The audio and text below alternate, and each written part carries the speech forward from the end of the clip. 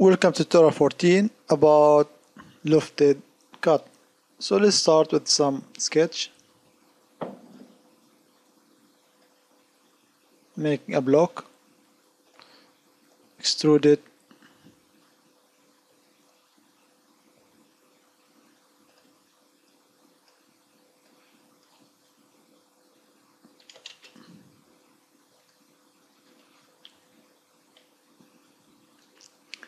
and on this surface I'm going to make a sketch. Insert sketch.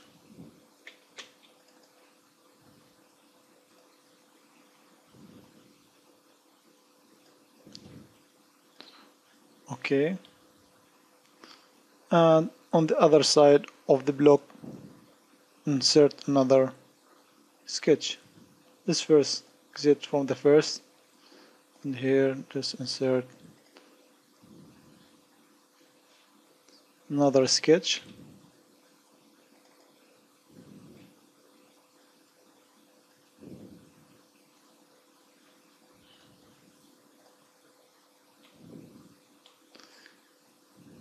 So now we have a block with two sketches on both sides. So let's activate the lofted cut and choose the profiles. Here we have sketch 3, the circle, and sketch 2, the triangle, also rectangle. Now press OK. Now we have created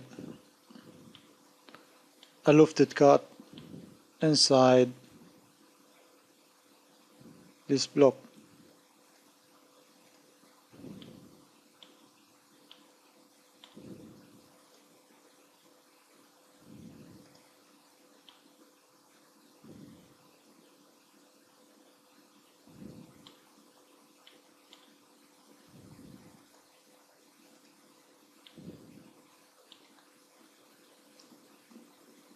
So now I can close this tutorial about the lofted cut tool and see you in the next tutorial.